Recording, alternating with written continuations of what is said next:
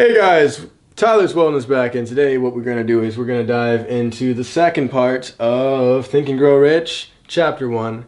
This is Chapter 1, Part B for us, okay? So in the first part, if you guys haven't yet, go check that out. It's amazing information that we talked about. Thoughts are truly things. We dived into the first part of Chapter 1 of Think and Grow Rich, the story of the man who thought his way into business with Edison. And essentially, he eventually had a slogan where it said, made by Edison and installed by Barnes. A man who went from broke and, was even called or considered at one time an ordinary tramp by Edison himself, right? So we dived into that in part 1. If you guys want to go check that out, you're going to learn a lot of great information. The second part here, we're going to dive into the common causes of failure, right? So most common cause of failure for people is, well, especially in this chapter. First, I'm going to dive into explaining what the chapter is here. So this Dr. Darby, in the chapter, it's titled 3 Feet from Gold. And he had found this ravine of gold. They struck gold at this one point. So then he spent millions of dollars investing and found people to invest in him to give him the money to buy machinery to start digging. And he started digging, and he was winning. He had hit gold again, and it made him some money. But then, at one point, they were digging and digging and digging, but no gold was found, right? And so they hit this spot, they hit a bump, and then they dug a little bit longer. That bump step kept happening, right? So this is like a lot of us, right? We start doing something amazing, we start catching that momentum, and then we hit a bump, right? And then what they did, he quit, and then he sold the machinery that he spent millions of dollars to collect for a few mere hundreds of dollars to a junk man. Now, this junk man was no ordinary junk man. He actually had enough brains to do this one thing that a lot of us, we don't do before we quit. And if we just did this one thing, most of us would actually become successful, right? This junk man, what he did is he took the couple, all this, machinery that he now acquired, millions of dollars worth of value that he got for like $500.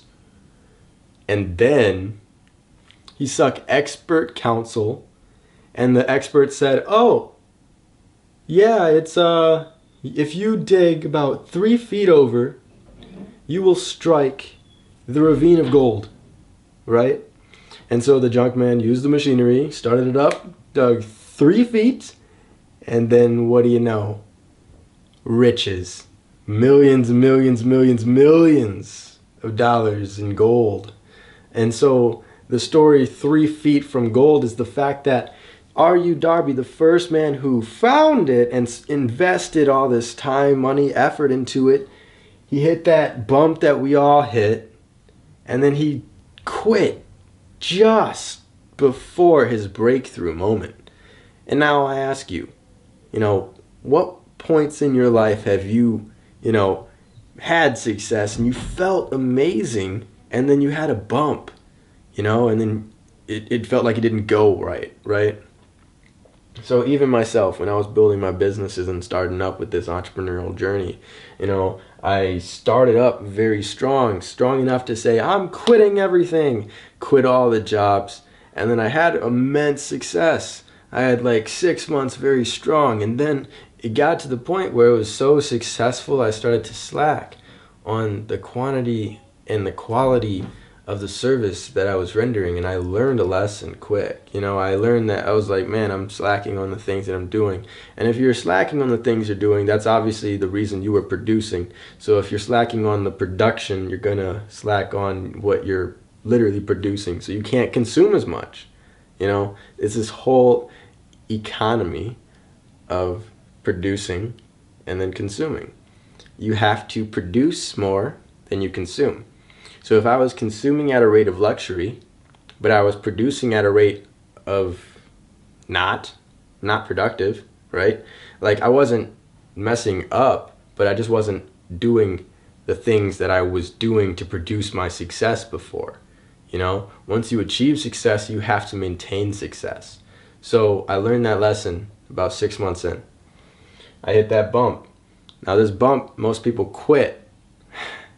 I didn't quit. I saw, that I saw the freedom, and I was like, man, I taste how good it is, and I see what it is I got to do. It's simply just take more action. Just do the thing that you did in the beginning to produce the result you did in the beginning, So I just started to do more things, and I didn't quit. I was like the junk man who picked back up for a couple $100, right? What I did was I found a few more audiobooks. I studied some more. I then applied those new tactics to then get myself out of the lack of productivity zone, mindset that I was in. New mindset, new wave of productivity, out of that rut, into a brand new stream. Like now we're good, you know what I mean? So that's what I'm trying to say is you're gonna have these regardless. Even at your, say, 9 to 5 or whatever, your job you're at now, you're going to have days where you're feeling amazing, and then you're going to have a customer that made you feel bad. And then you might have another customer that makes you feel bad. But you don't quit your job. You don't quit because you need it. You understand just how powerful it is to have it. So why would you quit because of a few bad apples? You understand how good it is when it's good. You know what I'm saying? So like, just because you have a few bad moments, don't quit. Don't be the person that gives up this great opportunity and let someone else jump in your spot, become the junk man, pick up where you left off, and then make great with, what you built up. So again, this lesson that we learned from this chapter is about desire, right? So the junk man, after he, took the riches from this mine, Darby saw the story about this junk man. He was like, man, what? Man, all that machinery, the money that I invested, I had to pay back every dollar to my investors because it was friends and family who believed in him, and he quit. So he still had to pay back every dollar, every penny of it. And so he heard the story about the man who literally dug 3 feet. He bought all the equipment you spent millions on from you for like $500 and made off with all the riches that you had in mind in the beginning. So think about that. So again, you have a strong desire. If you quit, somebody else will win, right? Your ideas aren't bad ideas. It's just a matter of you're going to have hiccups. You're going to have things that happen along your journey. And if you decide that that's it, you decide that that's it. But it's not that your idea was it. And someone else may have been watching you. Like, man, I got to pick up the torch now. You know what I'm saying? And they pick up the torch where you left off. They seek some expert counsel because they had no idea how to do this stuff, but they felt obligated to do so because you dropped the torch. And now they found the information and they're like, oh, that's it? And they did it. You see what I mean? So your ideas aren't bad. You just might need to seek more information. You just might need to learn something else. You might just need to tweak some things. And that's why we go back to my previous video that I made on the 4-step plan to success. And we go to my, process step number 4. And that's crazy. Because this story, desire, relates to step 4 in my 4-step plan to success. Because again, being relentless and revising your plan if necessary, you have that goal and your plan that you're executing is going to get you to your goal if you revise it. This hiccup happened, this thing happened, what are we going to do next? So think about that. Next video, what we're going to do is we're going to dive into the third part of it. Third part is persist, tell you when. You guys don't want to miss it. I'm going to record that video here in a moment. Go check it out. And if you guys have not yet, don't forget to like, follow, subscribe, and yeah, we'll see you guys in the next one. Peace.